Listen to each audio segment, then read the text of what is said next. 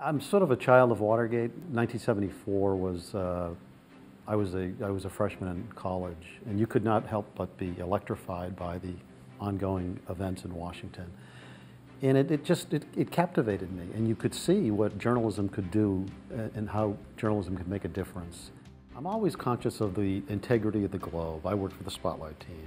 We have a special reputation. It's a Globe franchise that has to be protected. The Spotlight team is now 40 years old. It's the longest continuing investigative unit in American journalism. Our readers are expecting us to go out there and look in the corners, to shine the light where nobody is looking, and to tell people, this is going on, this is wrong, and you need to know about it. And that's what we do. The one thing I tell young reporters is we don't ambush anybody at the Globe. We're fair, we have integrity to protect, and you don't want to do it anyway. You want to give, there's another side of the story, and you can't go into any story with an agenda.